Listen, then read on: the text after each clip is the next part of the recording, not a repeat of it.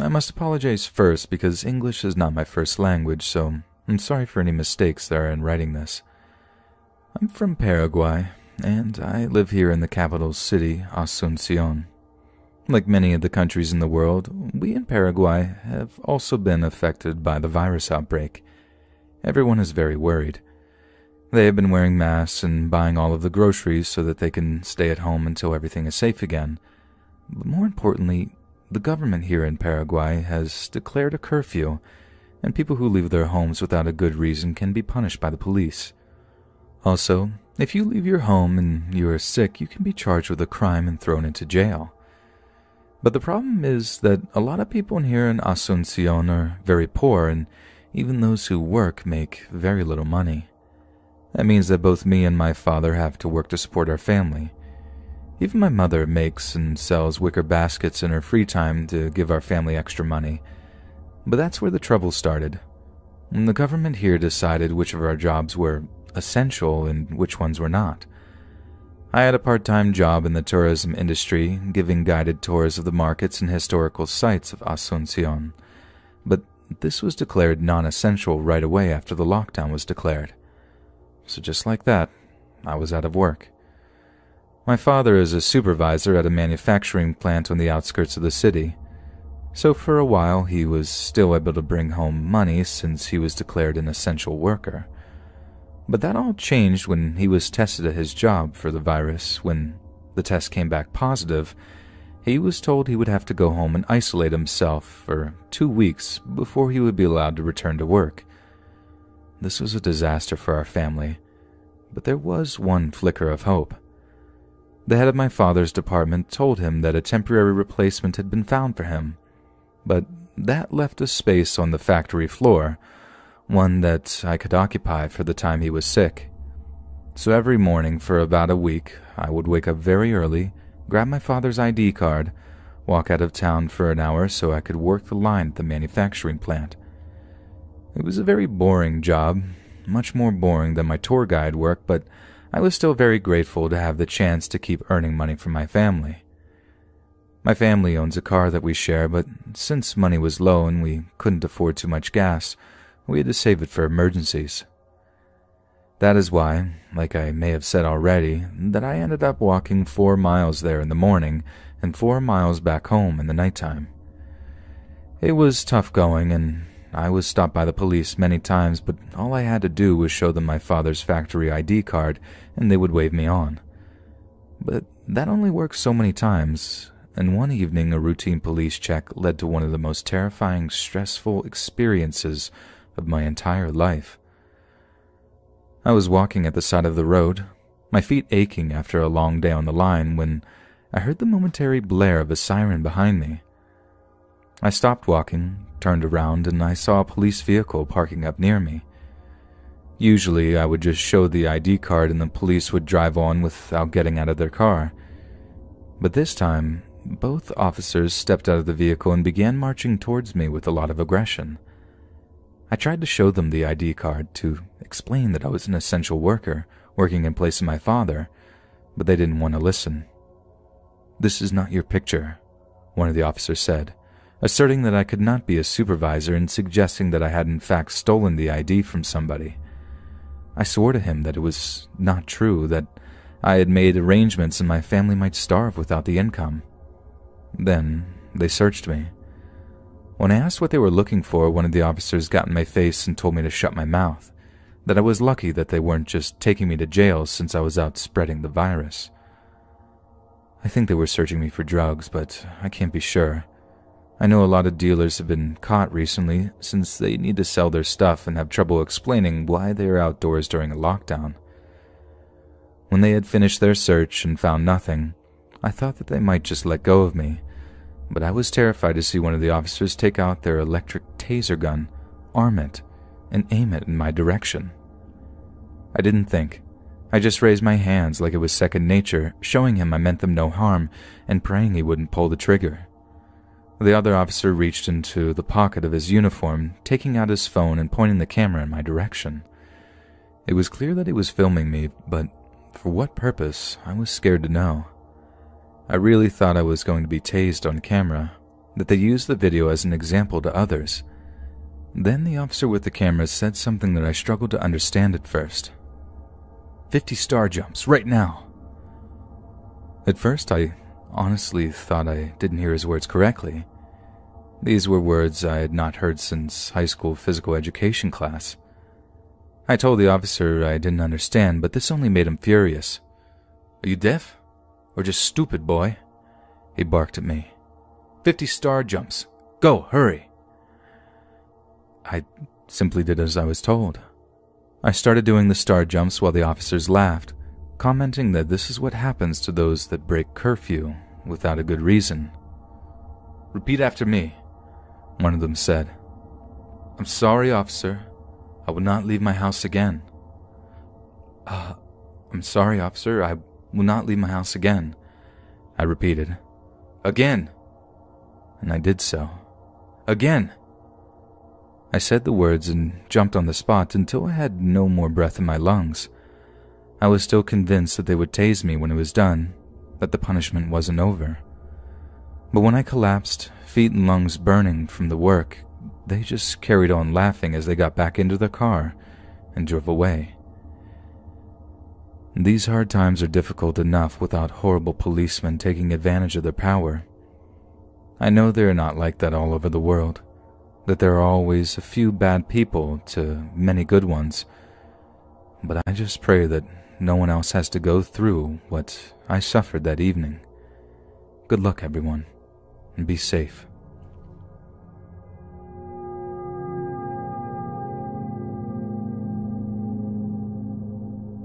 Like a lot of people, I was pretty shocked when the government declared a lockdown here in the UK.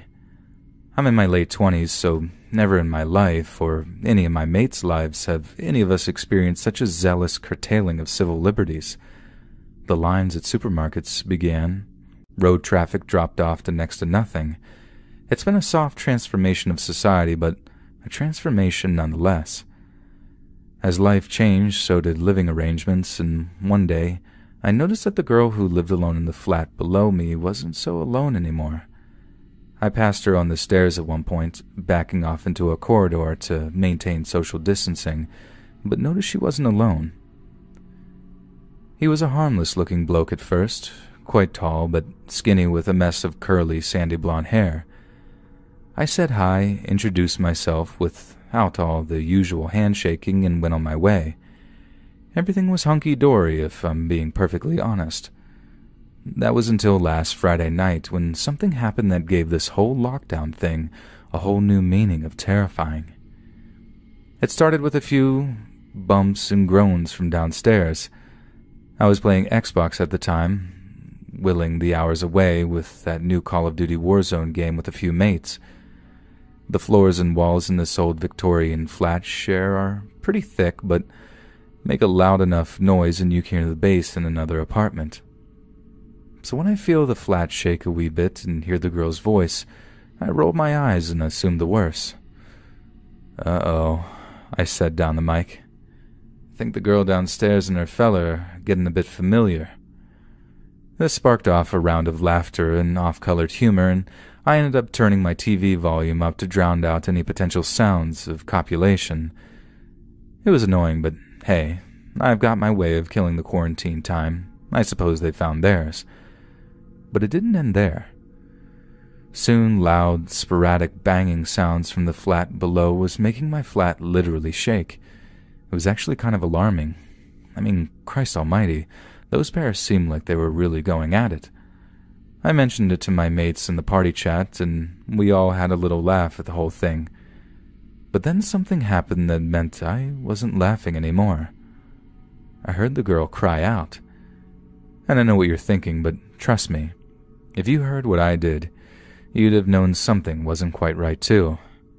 It wasn't a cry of ecstasy, not in the least bit, but it sounded hurt, weak, terrified. As I said, I'd turned down the volume on my TV to block the sounds out, but now I was turning it right down again, muting the speakers so I could better hear what was going on. There were voices all right, and they were obviously trying to stay hushed, but you could clearly hear that some kind of heated argument was taking place.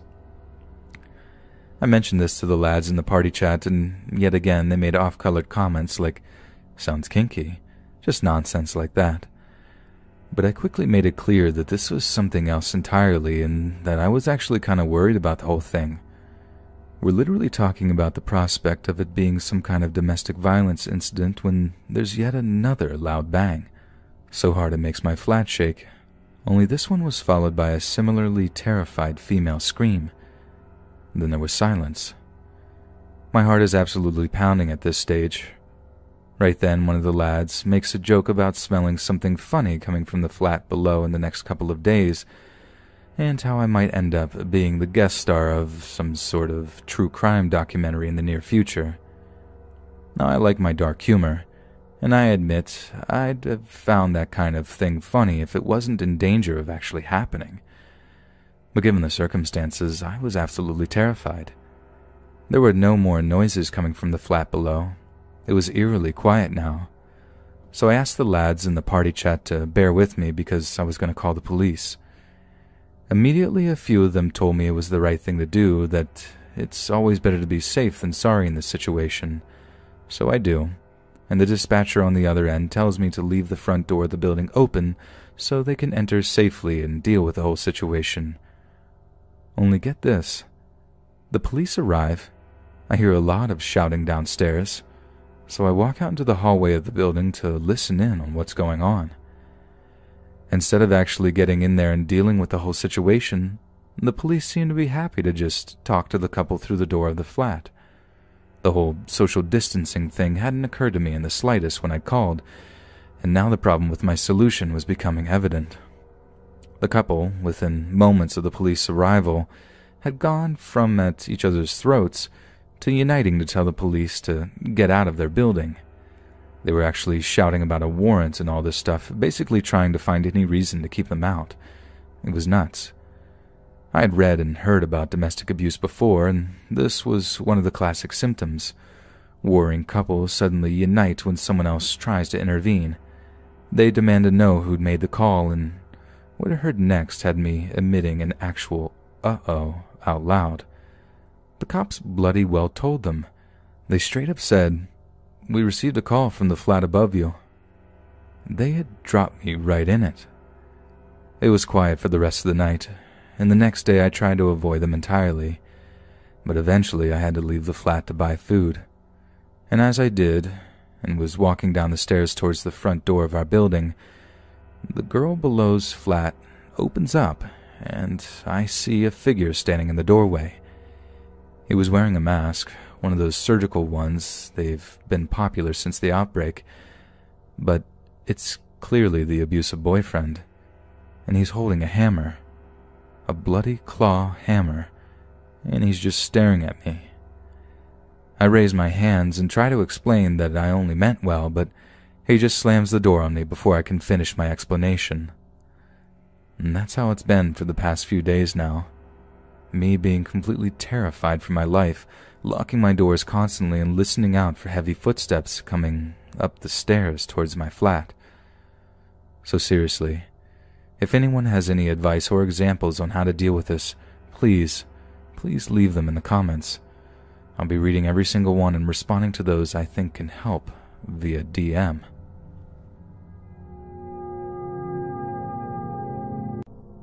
Life can be very hard here in the Philippines. And here in Quezon, the largest city in my country, and the place where I live, life has gotten even harder since one man came to power back in 2016. Rodrigo Roa Duterte. He is often described in the same way as the American president Donald Trump. People say he is a populist and an agitator, but honestly, our president makes Trump look like an angel. Duterte has been a very vocal supporter of the extrajudicial killings of drug dealers and those that do business with them. I know that certain human rights organizations have estimated that Duterte has been directly and indirectly responsible for almost 1,500 murders committed by what has been come to be known as the Davao Death Squads. There, they murdered without a care, even sometimes targeting children in their attempt to clean up the streets. It was bad back then, but it got even worse after 2016 when he became president, and the more I think about it, the more it seems like his entire reign was building up to today, when extenuating circumstances have meant that he has more power than ever before. Quezon has reacted to the COVID-19 crisis in a very similar way to other places. We have lockdowns, mandatory self-isolation, and food rationing. And naturally, the police force has been granted considerably more power in light of such an extreme health emergency. It seems to be quite a unique situation, in that the government has increased powers and civil liberties have all but been suspended. And yet, there is absolutely no outrage or protest from the people. They are scared, and scared people are very, very easy to control. They don't just accept the introduction of draconian punishment, they welcome it. And for me, a firm believer in human rights, it is a very, very scary time indeed. For example, just a few days ago I was walking to the market to buy essential food supplies when I saw a large crowd gathered near the market square. Hundreds of people were jostling for position to catch a glimpse of whatever it was that was hidden from my view, and they were quickly being dispersed by police who obviously were under orders not to let people congregate at all. When the crowd thinned out, only then could I see what they were looking at. It was a small cage, maybe only a couple of square feet in size, no higher than a man's thigh. I recognized it as a dog cage from the sturdy steel bars, the kind us Filipinos keep our pets in to keep them safe at night. But there was no dog in the cage. It was a man. He looked terrible, like he'd not eaten or slept in days, and worst of all, this was all taking place under the midday sun. He was being baked alive in public, with only the police throwing the occasional cup of water over him to keep him from passing out from heat stroke. I was in shock. I just stood there for a moment as masked individuals filed past me, staring at the man's fingers as he hooked them through the bars of the cage and begged for help. Too big, he said over and over again. Water, water. A masked policeman approached him, tossing another cup of lukewarm water over the cage's bars. The man reacted like an animal, lapping at the bars of the cage to catch a few droplets in his mouth, trying to catch what little he could on his fingers and palms, then licking them desperately out of pure manic thirst. The police just laughed as he did so. But I didn't. I couldn't even move. All I could do was stare at a man who had been reduced to something less than human, and it probably hadn't even taken that long to do it.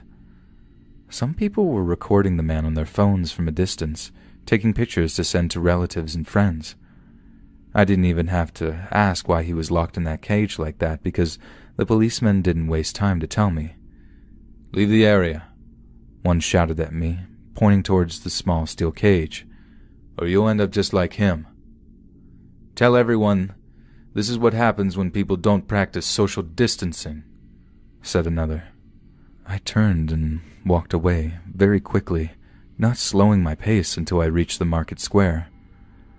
When I was done, I walked straight back home, not stopping, almost flaunting my bags of groceries to any police officers that gave me looks. There was no way I was ending up in a cage like that poor man. Even if he had violated social distancing rules, there was no good reason to cage him like an animal. But the thing is, that's not even the scariest thing I've heard or seen in the past few weeks. In Cavite province, just south of Manila, 2 small children were forcibly locked inside an actual coffin on March 26th as punishment for violating curfew. In Binondo village, officials arrested 4 boys and 4 girls on March 19th for violating curfew. They forcibly cut the hair of 7 of the children while the one who resisted was stripped naked and ordered to walk home. And these aren't just rumors either. These are things that I have seen videos of on WhatsApp. The Philippines already has a terrible record of criminalizing children, with members of Congress attempting to lower the age of criminal responsibility from 15 to 12, with some having proposed it to be lowered to 9. If enacted, this could put more and younger children behind bars in dangerous detention facilities. And speaking of rumors, in October 2017, Rodrigo Duterte opposed passing a law against so-called fake news, saying that it would be unconstitutional as it can curtail freedom of speech. But just a few weeks ago, our president passed a law saying those who spread fake COVID-19 news may have their electronic devices confiscated, face jail time, and in some cases even be landed with an enormous 1 million Philippine peso fine. That's the equivalent of about $40,000. That's a punishment that could destroy someone's life, as we are not wealthy people here in the Philippines. I understand lies are bad and that scaremongering can cause panic, but to destroy someone's life for that is a horrifying prospect. But it only took a few days before destroying someone's life took on a very literal meaning. On this past Thursday, a 63-year-old man was shot dead after threatening village officials and police with a scythe at a virus checkpoint. Official news sources stated that the man is believed to have been drunk when he threatened village officials and police manning the checkpoint in the town of Nasipit in the southern province of Agusan del Norte. The suspect was cautioned by a village health worker for not wearing a face mask, the report said. But the suspect got angry, uttering provoking words, and eventually attacked the personnel using a scythe. A lot of people here don't quite understand what is going on, only that there is an infectious disease, but not exactly how incredibly virulent it is. So please, I hear a lot of people complaining that it's very fascist to shut down society in such a way, but be grateful you are not in the Philippines, where we are just as much in danger because of our government as the virus.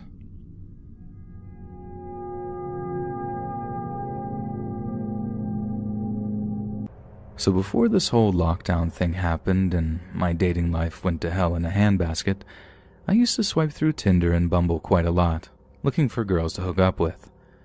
So I'm bored in my Silver Lake apartment one day when I come across this absolute smoke show of a girl who was listed under the name Lilith. She had these big green eyes, wore pigtails a lot in her profile pictures, and had absolutely no qualms of showing off this big peachy butt she had.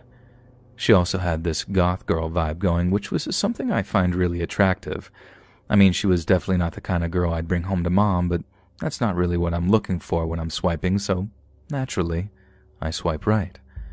Boom, we match. I think I actually let out this involuntary "no way" when the old "it's a match" text appeared, and kinda cynically told myself, nah, she's a bot, this isn't real. But yup, it was real, and she was so cute to talk to. At first, anyway, because things started to go a little different when we actually met up. She worked at this coffee shop at the Getty and asked me if I wanted to pick her up after her shift so she could take me somewhere real special, which turned out to be the Museum of Death on Hollywood Boulevard. I mean, not my ideally romantic place to go on a first date, but like I said, she was a slam piece, and it was basically impossible to say no to her. So it was decided, and after I picked her up, she kept it a mystery for a while, only telling me to drive her to Hollywood Boulevard before revealing where she actually wanted to go. The area around the museum is kind of sketchy, but again, I'd have driven through way worse neighborhoods for a date with this girl, so I just pushed all my concerns to the back of my mind. Despite the interior being as dark and dingy as it was, looking like an over-clustered basement, the whole thing was actually kind of interesting at first. But I'd be lying if I said my eyes stayed on the exhibits the whole time, when they were pretty much glued to her butt whenever I wasn't going to get caught looking. It most definitely wasn't particularly creepy either, but the things that Lilith started to say to me as we were walking around the place did in a big, bad way too. Like I said, the exhibits were interesting, but that's all they were aside from being gross and spooky. There were death masks, body parts preserved in formaldehyde, all the things you might come to expect from a place called the Museum of Death, and then some. But this Lilith chick starts saying how pretty some of this stuff is, looking at it the way any other girl might look at a picture of a puppy or something. She then starts asking me all these weird questions about how I'd like to die. Yeah, how I'd like to die. I tell her I wouldn't like to die at all. I mean, it was legit the creepiest question I think I'd ever been asked, and she insists that everyone has a way they'd most want to die. I don't want to screw up the date or anything. She seemed crazy, and crazy girls can be real fun, if you catch my meaning, so I give her some throwaway response like, whatever way is most pain-free. She starts telling me how that was a boring answer and how she'd like to die of hypothermia because it apparently makes you feel all warm and sleepy towards the end. How some victims of hypothermia have even taken their clothes off before they died and just laid down in the snow or whatever before their heart stops beating. She also then gave me this long, in-depth speech about how taking another person's life would be better than even getting intimate, if you catch my drift. How that feeling of pure power must dwarf any feeling that drugs or alcohol have to offer. She then tells me how hot she thought it would be to watch me drown at the bottom of a pool while there's an audience and I'm totally naked. How it'd actually turn her on to see my final moments of desperation before my body went limp and floated around the tank. Then something about how the Vikings would make wings out of the skin on a person's back by peeling it off and spreading it out, calling it beautiful, how it was like art or something. When she's done telling me all of that, and I'm suitably freaked out, she starts calling me pet, and how she wanted me chained up at the end of her bed so she could do whatever she wanted with me. Now, any other girl, I'd think that was incredibly kinky, but after what Lilith had just talked about, I really didn't think what she had in mind for me involved any kind of pleasure whatsoever. When it came to driving her home, she actually told me to stop a few blocks away from her house because she didn't want me to know exactly where it was that she lived at, saying that you couldn't be too careful these days with all the psychos in the world who use dating apps. Yep, she said that to me after she'd spent like an hour talking about all the ways she'd want to die or how she'd watch me die. As soon as I got home, I blocked her number. I've never been more scared of anyone like that before, let alone a girl I wanted to hook up with. So, Lilith, if you're reading this, let's not meet again.